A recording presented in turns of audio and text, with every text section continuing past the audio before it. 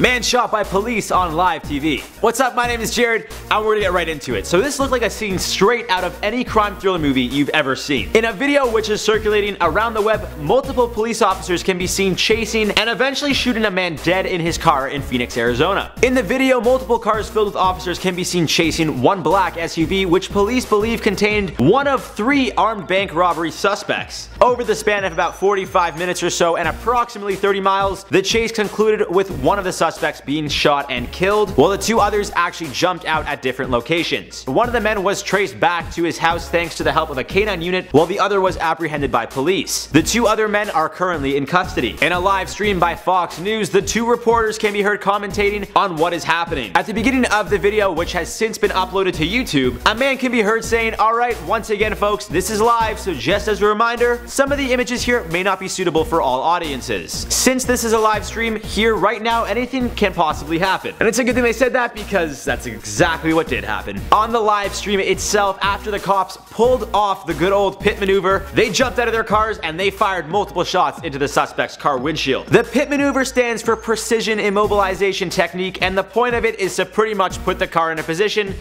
where it's stuck. Once they had the car surrounded, without much hesitation they started firing. Now before people start going off about police brutality, we don't know the entire context of what happened. We do know the suspect was armed, alone, and potentially dangerous. Although there is no confirmation as to what he did when he was immobilized, it wouldn't surprise me personally if maybe he instinctively grabbed his gun. And when the cops saw that, well, they weren't going to take any chances. But again, nothing has been confirmed. This is just what I am personally assuming. And to let you guys know how serious this chase really was, it wasn't just your regular police that tried stopping these guys.